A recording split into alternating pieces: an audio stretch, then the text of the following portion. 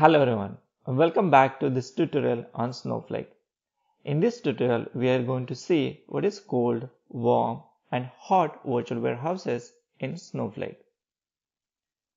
If you enjoy these kind of tutorials, then please consider subscribing my channel.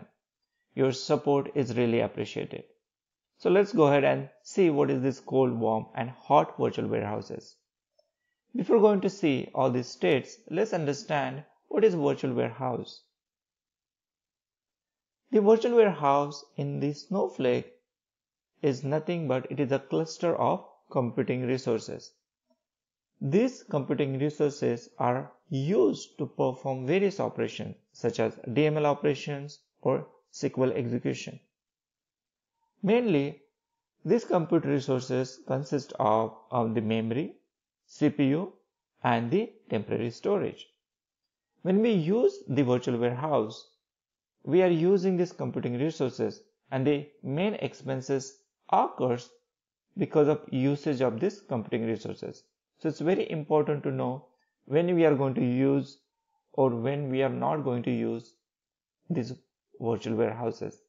And we are also going to see how it is related to the states of the virtual warehouse.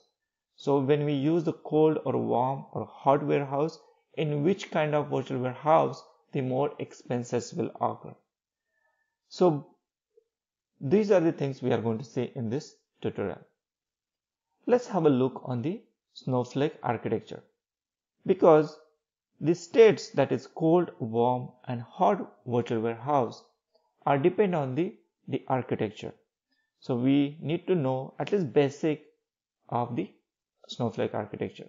As we know, there are three layers in the Snowflake architecture: database storage, compute layer, and the cloud services. If you have already gone through my previous tutorial about the caching, then you might already aware that the cloud services has its own caching area and the compute layer also holds its own caching area on each virtual warehouse node. So here the highlighted one is nothing but the caching area. Now we know what is virtual warehouse, what is the Snowflake architecture. Now let's go ahead and see what are the states of the virtual warehouse. The virtual warehouse goes through various states, and these are cold virtual warehouse, warm virtual warehouse, and hot virtual warehouse. So let's start understanding what is cold virtual warehouse. When we start a completely new virtual warehouse, that means the state of virtual warehouse in running state, and on such newly started virtual warehouse, if we execute SQL statement or DML statement, it will first hit to the cloud services layer. From there it will go to the compute layer to process the request, and then it will connect to the database storage, and it will pull the data from the database storage and will come back to the cloud services through the compute layer. In this case, as it is the very first request and it will not be using the cloud services caching and the compute layer caching.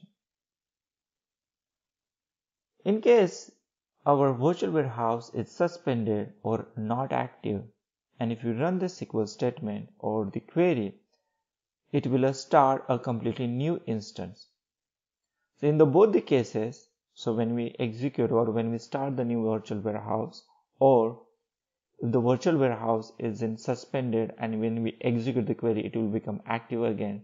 In both the cases, it will connect to the database storage. And this state of the virtual warehouse is called as a cold virtual warehouse. And this is very expensive warehouse because each time it has to connect to the database. Let's understand what is warm virtual warehouse. It is the state of the virtual warehouse during which the virtual warehouse is active and running for a while and also have processed some queries. Assume that the virtual warehouse is in warm state.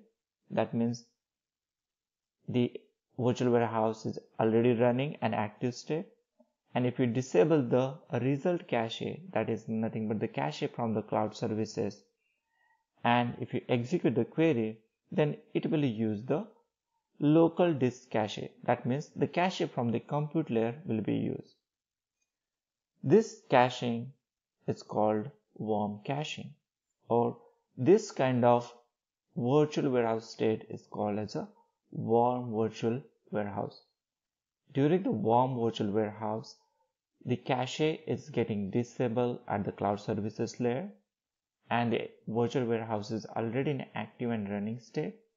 And during this, if you execute the query, it will execute the query against the compute layer, but it will use the local cache, that is compute layer cache, and it will not connect to the database storage to pull the data. Compared to cold virtual warehouse, warm virtual warehouse is less expensive, but it is not optimum for the performance aspect.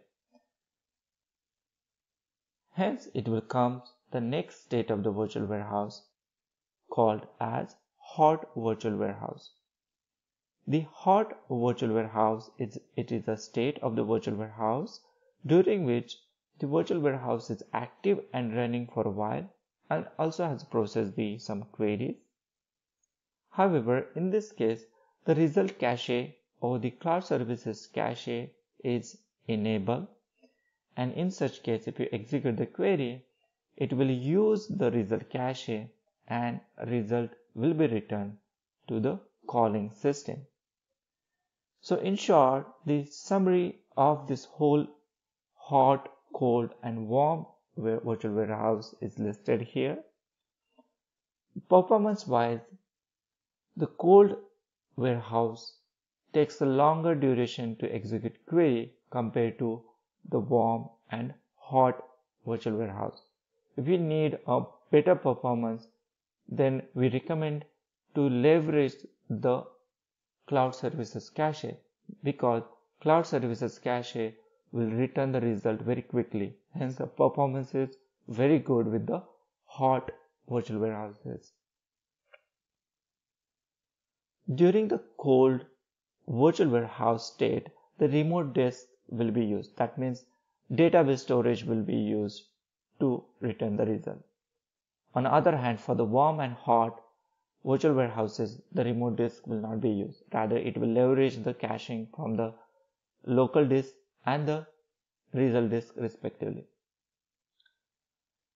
The local cache will not be used for the cold storage as we know, but definitely it is used for the warm virtual warehouses.